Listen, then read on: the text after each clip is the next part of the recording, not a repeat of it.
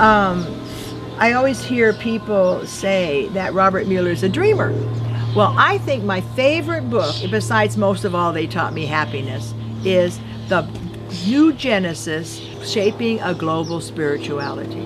This book is like the Bible for the spirituality, the ideology, the education through love, the gratitude that you will experience as you understand that spirituality is a connection, the connective tissue for all of us on the planet.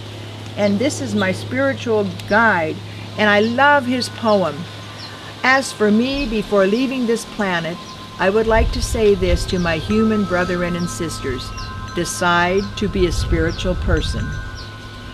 Render others spiritual, irradiate your spirituality, love passionately your God-given miraculous life, be endlessly astonished at your breathtaking consciousness of the universe.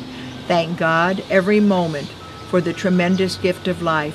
Lift your heart to the heavens, always. Be a cosmic divine being, a conscious part of the universe. Contemplate with wonder the miraculous creation all around you. Fill your body, mind, heart, and soul with divine trepidation. Know that you are coming from somewhere and that you are going somewhere in the universal stream of time. Be always open to the entire universe.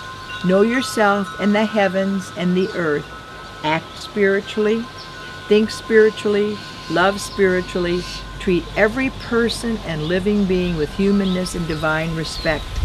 Pray, meditate, practice the art of spiritual living, and be convinced of eternal life and resurrection.